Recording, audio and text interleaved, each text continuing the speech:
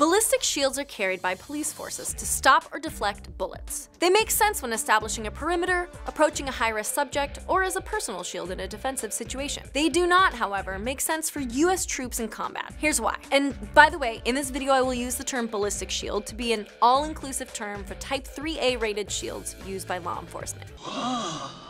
A ballistic shield loses its edge on a battlefield, and more so against an unconventional foe. First of all, the shield is cumbersome. The size and weight reduces a rifleman's speed and mobility, two very important traits that are not eagerly sacrificed by warriors. It's always better to dodge a bullet than to block it. Whoa.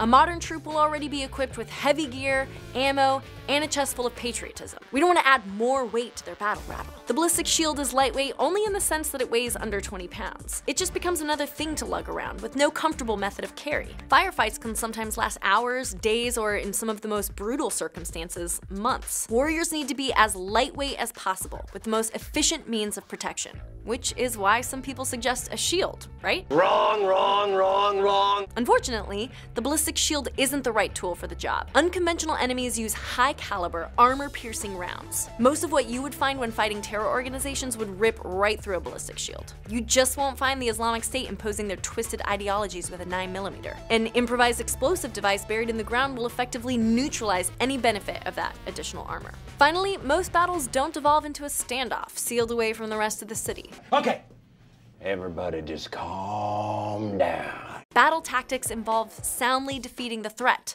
which is much different from the law enforcement objective to protect and serve. Ballistic shields have earned their place as a staple for law enforcement because they have a specific purpose. Those same shields offer little to no benefit in military combat. You know who does use the ballistic shield? The NASA SWAT team. Yeah, that's a thing, and they're awesome.